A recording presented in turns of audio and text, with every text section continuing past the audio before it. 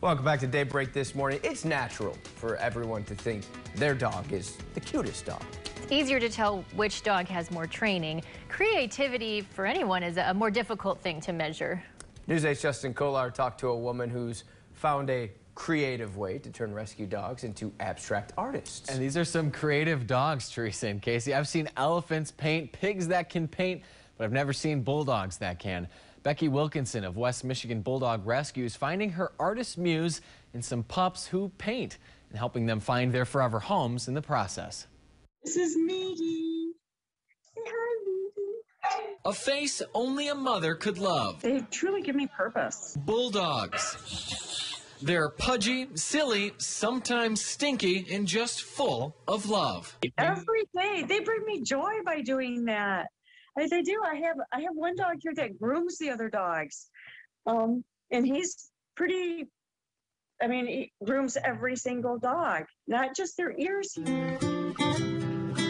There's so many things about this breed that just draws me to them. But for Becky Wilkinson, the founder of West Michigan Bulldog Rescue in Newaygo County, it's their neediness she loves most. Feed us, wipe our butts, scratch us, rub our bellies, make sure we are covered at bedtime, then feed us again. And they're just so needy. And that's what I love about them. The pandemic hit her nonprofit hard. Donations dwindled. I can't tell you how much the pandemic has affected us. Until she had an idea. Hi guys, so it's time to paint again.